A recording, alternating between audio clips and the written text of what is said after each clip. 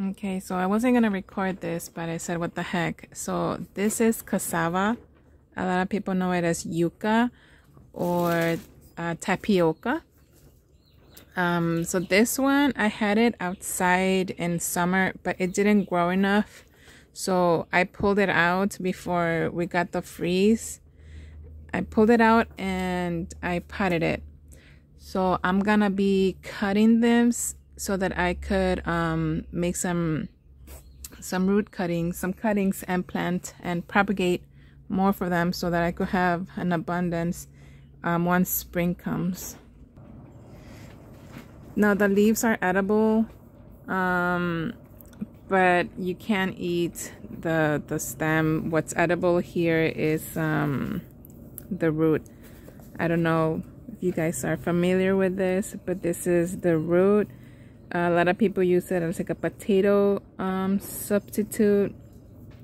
And this one is not good because, like I said, it didn't grow enough. So you see, it's growing, the yuca right here.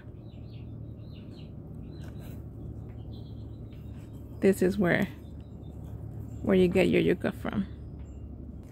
So I had another one that I already cut. As you see, this was the one that was in the dirt, like so.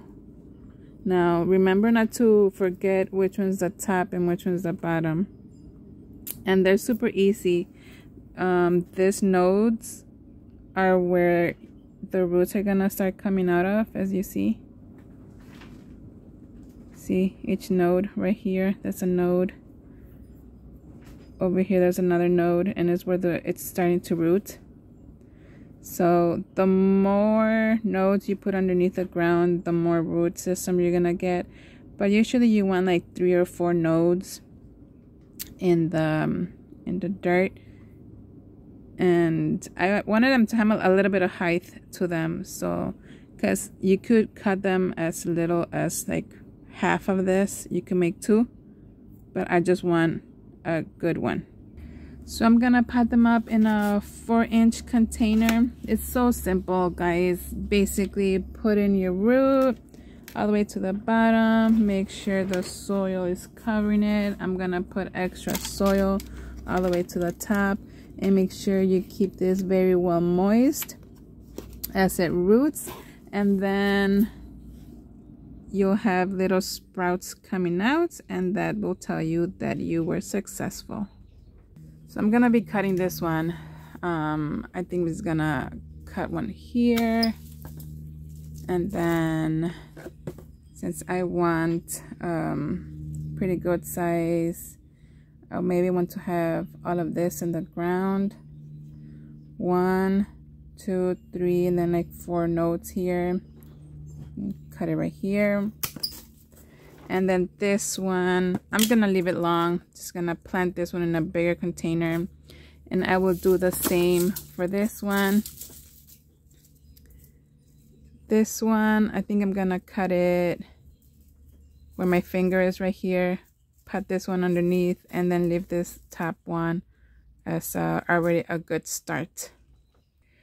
So I trimmed this up. I cut all the dead stuff off, and I will pot this up. Make sure it's very nice and watered until the roots start to come by.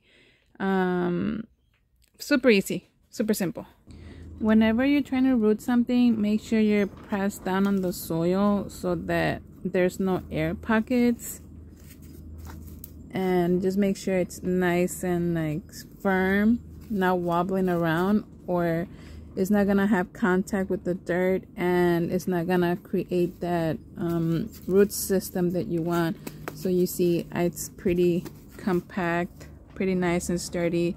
So yeah, that's basically it. So out of those 2 little trees, I have 1, 2, like 4, 8, 12, 14 something, how many I made. So this spring is gonna be a very nice and exciting one. Happy gardening.